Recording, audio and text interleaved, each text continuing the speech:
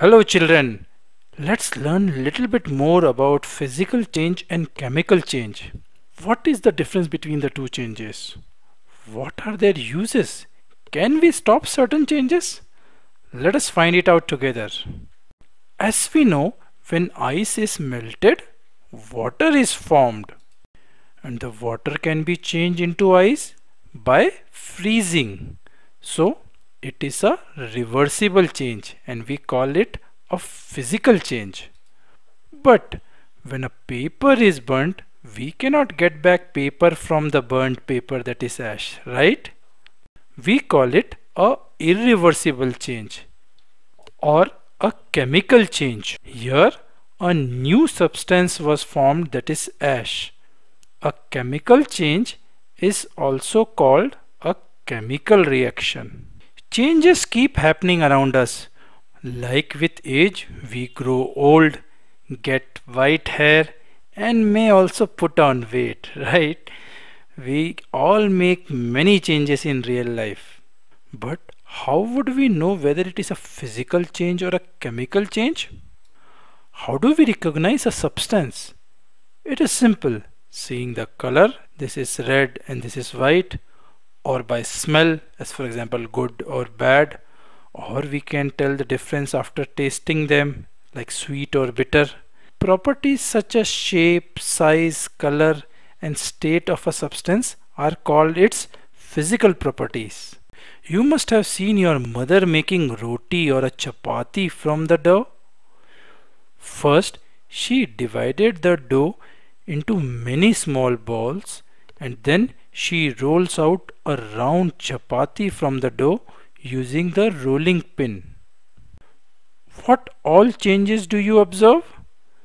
Uncooked chapati smells like dough. Color hasn't changed, only the shape has changed. That is, a physical property has changed. If the chapati shape doesn't come out round, your mother may make a small ball out of it and roll it again using the rolling pin. Or at times she might put it back if no more chapati is required. And to make the chapati ready for eating, your mother cooks the chapati on fire using a tawa, that is griddle. Cooked chapati tastes different from uncooked roti. The smell is also changed and even color. And can we get back the dough from the cooked chapati? No, we cannot get back dough from the cooked chapati, as the dough has changed into an entirely new substance due to the use of heat, that is the cooked chapati. So cooking a chapati is a chemical change. How are the changes useful for us? You must have seen the tools used for digging up the soil. How is iron blade in these tools fixed to the wooden handle so tightly that they remain fixed and don't fall off while using? You know, the iron blade of these tools has a ring in which the wooden handle is fixed. Normally, the ring is made smaller in size than the size of the wooden handle. To fix the handle, the iron ring is heated and it becomes slightly larger in size. This is called as expansion. Now the handle easily fits into the ring. When the ring cools down, it contracts, that is reduces in size, and hence it fits tightly around the wooden handle. So we see by expansion due to heating and then contraction due to cooling, the iron undergoes a physical change and the tools are made. Even chemical changes are very important in our lives. All new substances are formed as a result of chemical changes. A medicine is the end product of a chain of chemical reaction. Useful new materials such as plastics and soaps are produced by chemical reactions. So we know many types of changes are useful to us. But changes are not good always. Have you observed some brown substance deposit on iron gates or grills? What is that? You know, if we keep an iron object in an open atmosphere, a brown layer develops on it, which is known as rust. We know rust is useless and makes the iron object useless. Like we don't cook in a rusty utensil. This is one change that affects iron articles and slowly destroys them. Since iron is used in making bridges, ships, cars, trucks, bodies, and many other articles, the loss due to rusting is huge. Similarly, rotting of food or food becoming stale is also undesirable change as it spoils the nutrition in food and makes food inedible, that is not useful for eating. We know food is valuable. Can we stop this change? So, when we learn about changes, we must learn how to stop undesired changes which make loss for us. There is some condition required for all types of changes, like the microbes rot the food in presence of air and warmth. In case of rust, the iron needs water vapor from air in order to get rusted, as iron participates in a chemical reaction with oxygen and water vapor in the air. The process of rusting can be represented as iron plus oxygen plus water equal to rust. The rust is a new substance formed.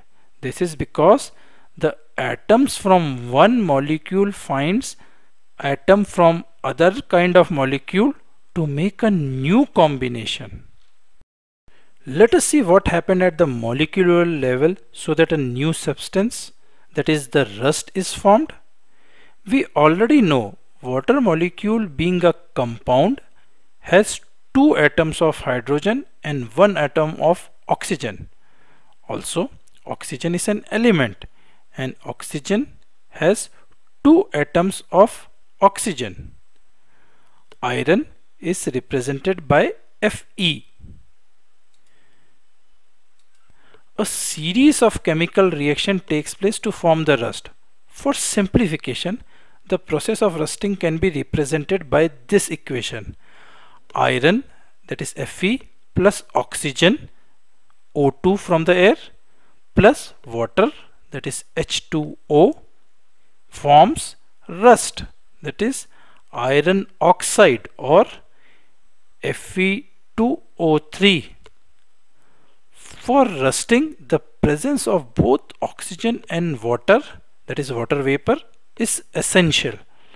As we see, oxygen atoms move to form a new combination with iron and we get a new substance, rust. Rust is iron oxide with formula Fe2O3. In fact, if the content of moisture in the air is high, which means if it is more humid, the rusting becomes faster. Now you must have understood why rusting is more near the coastal areas, because it's humid. How do we stop or prevent the undesired changes which we don't require? Well, to stop a change, we need to stop the condition which make the change. Like we can put a layer of something on iron so that it does not come in the contact with air and doesn't get rusted. For that, we can paint the iron object. Now you know why iron gates or grills of windows are painted, apart from their better looks. Nowadays, zinc, nickel layers are also put on the iron to stop rusting. This process of depositing a layer of zinc on iron is called galvanization. You know, the iron pipes we use in our homes to carry water are galvanized to prevent the rusting. As we know, microbes grow when the food gets moisture, oxygen and warmth. If any of these are not there, the food will not rot or get stale. So how do we prevent the food from rotting? If we keep the leftover food in fridge, there is no warmth for microbes to grow. Or if we dry the food, so there is no moisture. Also, the food items are canned so that there is no oxygen. Adding preservatives to food like salt, sugar, oil, which are used in pickles, deters the growth of microbe and help in increasing the shelf life of food items. So now you all must be knowing why pickles can be used for a long time. So understand and stop the condition of a change if you don't want that change to happen. To summarize, changes can be of two types, physical and chemical. Physical changes are changes in the physical properties of the substances. No new substances are formed in these changes.